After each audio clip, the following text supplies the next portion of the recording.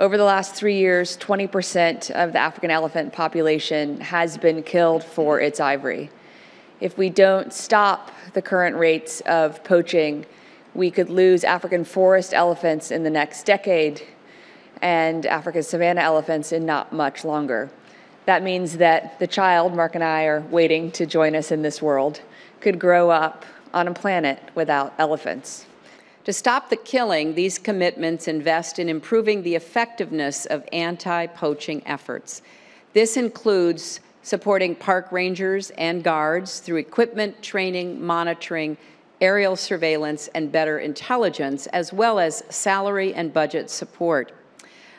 These rangers are so brave, and over the last years, hundreds of them have been murdered by the poachers, leaving their families, widows, mostly orphaned children.